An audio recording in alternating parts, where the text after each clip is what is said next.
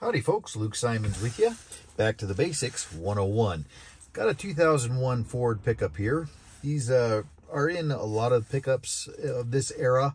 This is the 3/4 ton, but anyways, if you have a problem with your clock, I'll show you what to do.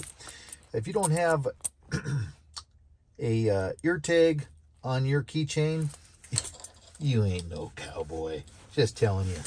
Okay, so what we have here, folks, is the clock is off. Okay, it is actually 1:29 mountain time, man time.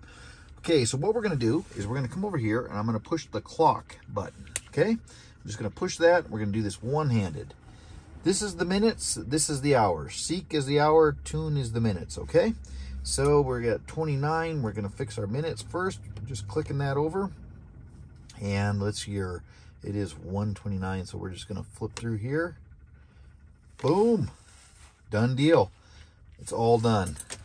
You can shut that key off. She's going to come back the same. Pretty simple. Just, again, recap.